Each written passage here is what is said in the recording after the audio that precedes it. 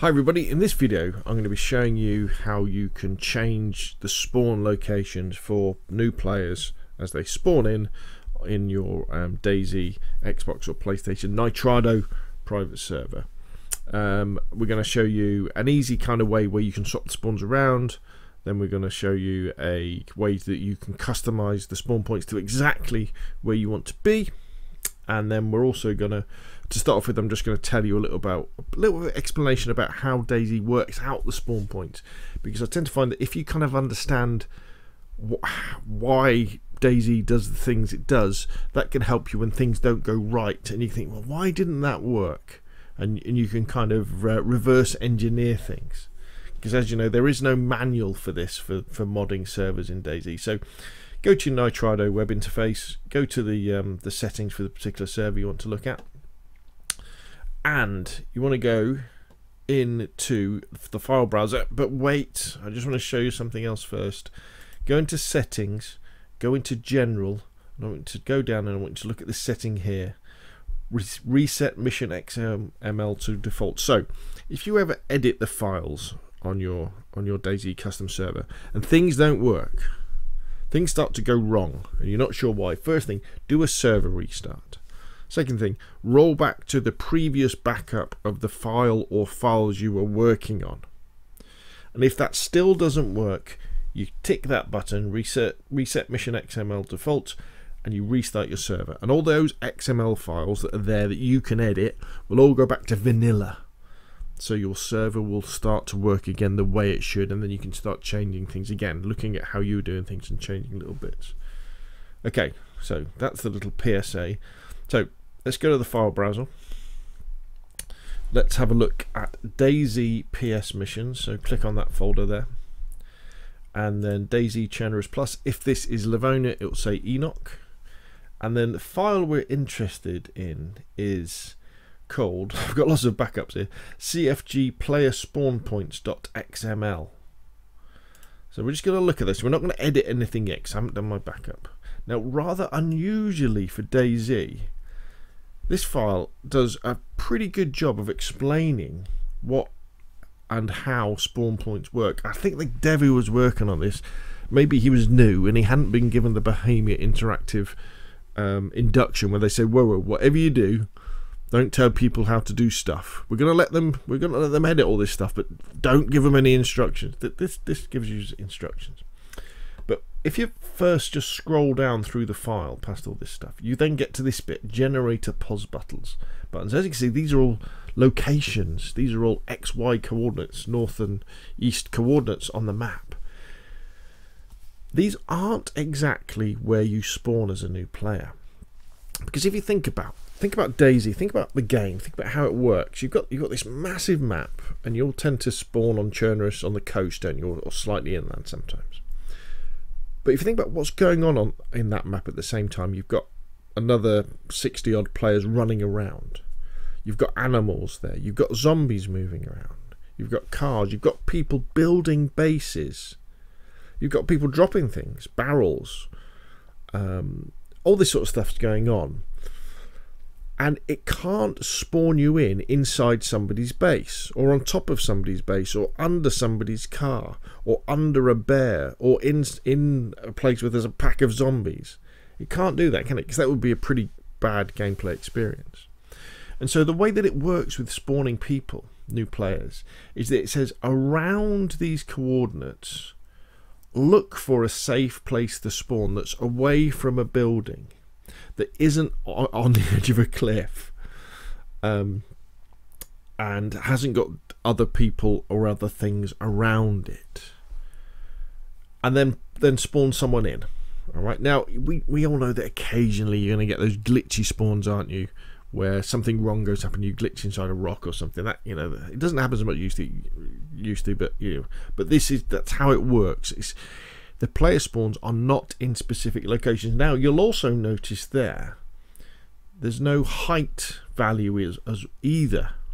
So that's quite important as well when it comes to spawning things. But so in order to change the player spawns, all we need to do, he says, is change these coordinates. There's quite a few. There's loads in there. It's a big map. So what I'm going to show you how to do first is we're going to do a simple spawn swap. So we're going to look for something else that spawns on the map, and we're just going to change those spawns.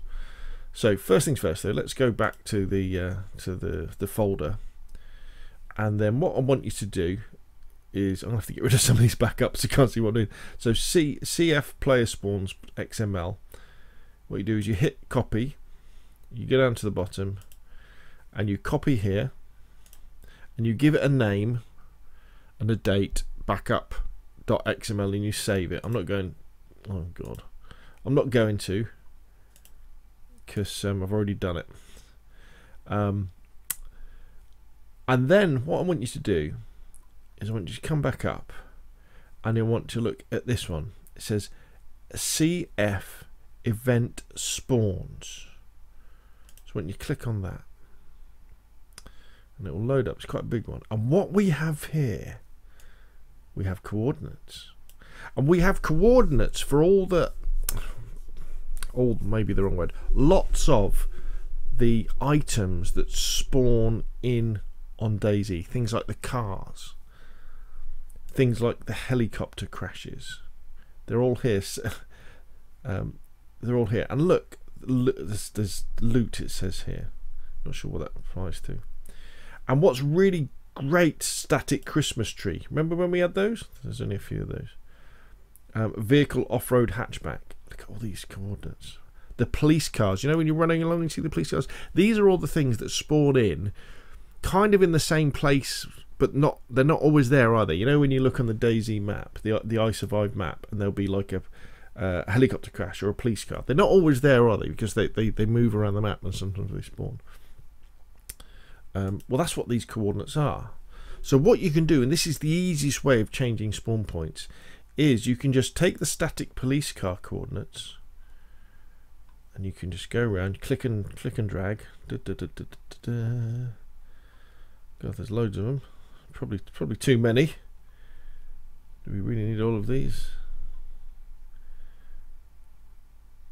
And then we can right click, copy. Then we can come out of that, and now we go back to our player spawns, cfgplayerspawns.xml. We go in there, we roll down, and then we just cover all these, clicking and dragging till we get to the bottom, then right click, paste as plain text, and that then overwrites this. Now in my experience, the fact that we now have the third integer, the height, doesn't matter, it still works. And so what's now is going to happen with your new players, if you save that and then you restart the server, players would now spawn, instead of playing spawning on the edge of the map, they would spawn where all the police cars, well, not where all, where lots of the police cars would be. So they would spawn anywhere on the map, because police cars, they're all over the place, aren't they?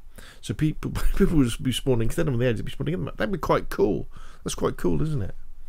So that's an easy way of doing it. And so any of those things you saw in the that spawns file, the helicopter crash is a good one, because then they would spawn up in sort of the north west part of the map.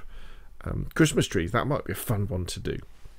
You'd spawn them there, and it's an easy thing, and it works pretty much straight away, and you've changed the spawn points. So what we're going to do next is, let's think about how you could create custom spawn points. Now this takes a bit longer, but let's say you wanted to do something like, let's zoom in on the I Survive map. Let's say you wanted to do like a deathmatch event, and you wanted to do it around the airfield here, and you wanted all the players to spawn around the airfield, or even on the airfield. It's up to you. You can do whatever you like. What I recommend you do is open up Notepad or a simple editor, and then using the I Survive map, so just search for IZURVIV map, IZURVIV map on Google, and it will come up. It's DayZ.ginfo.gg, I think, something like that. I'll put links down below in the show notes. Now, as I'm moving my little hand around, can you see down here we've got the coordinates changing? Now we know coordinates is what we need.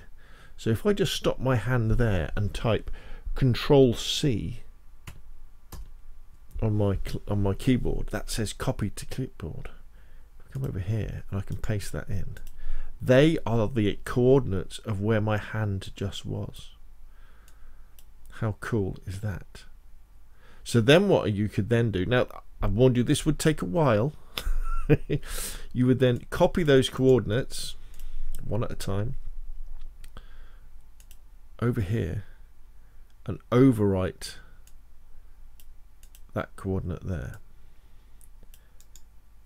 and paste that in, and you do that for the X and the Z position. Now granted, it's going to take a while, but although there's, I don't know, there must be at least 100 different spawn positions here. When you're doing something like this, you're probably only going to have maybe 20 different spawn positions around the map, around the airfield. You know, because you want people are going to be spawning in, running in, fighting, doing whatever they're doing, and then dying, and then spawning in again. So you don't need 100 different positions. The other way that you can get those coordinates from as well, remember, is that if you go into your log files and then you go into here, remember you've got your player positions logs are now on the system if you've activated it, and so you've got all the positions there. So one of the things you could do, and I would recommend do this, is this could be the easiest way to do it, because in fact if you look at the log files, what we've got, position, if we copy that out there, that position there, so that's the height, isn't it? Let's go over, let's just post that into there.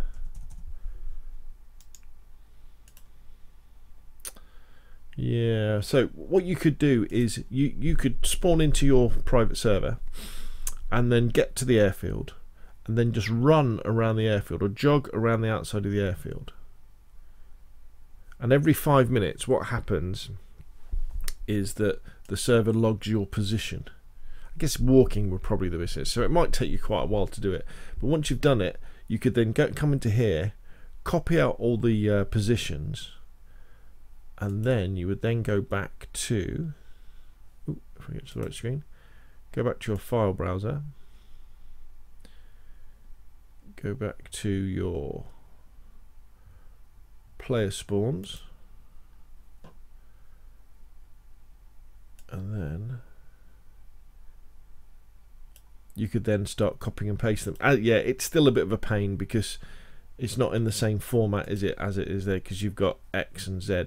But as you can see, it's very doable. It's going to take time, but that is the way that you can come up with custom spawn locations. And I know lots of you guys who've got customer servers, you probably don't have 60 people, you know, all at once on the server, so it doesn't matter if you've got spawn points that are in a similar place. And so you know, so you could do that way. And one of the things I'm actually going to be doing as well is over the next, I don't know, few days, I'm going to be pushing a call out on our Discord for amateur cartographers. So people who have got DayZ private servers on Xbox or PlayStation, to if they fancy having a go at creating custom position spawn files for particular places on the map. So for example, you'll be able to come over to our Discord, and this hasn't been done yet, so don't come, well, I suppose you could come over by the time you watch this video. So there will be a text file that you could download that would have all the positions for spawn points all the way around the northwest airfield.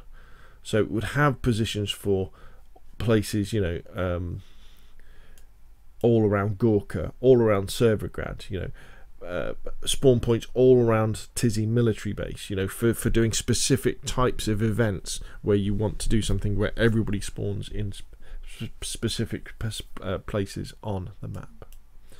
So there we go. Hopefully that's given you some ideas for, you know, how quite simple it is to change player spawn points in DayZ.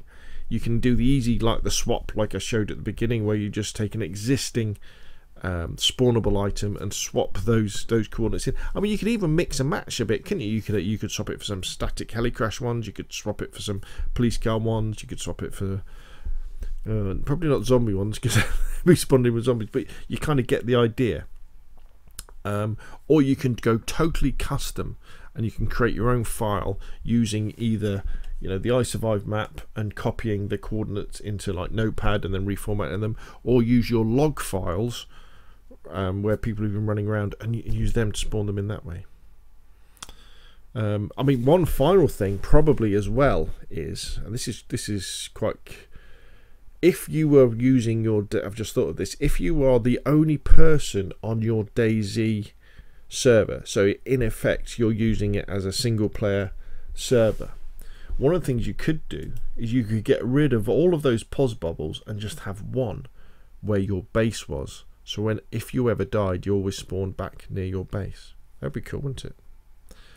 Anyway, that's enough from me.